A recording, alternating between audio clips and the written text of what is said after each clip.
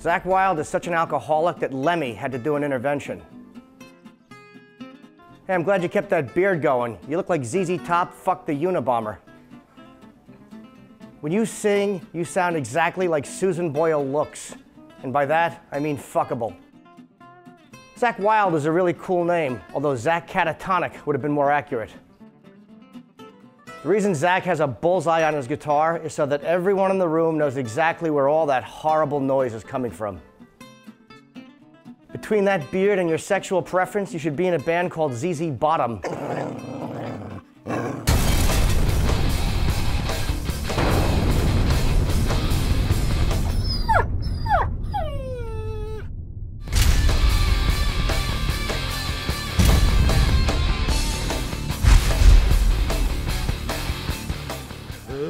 Hey, no more tears. Thanks. Pussy.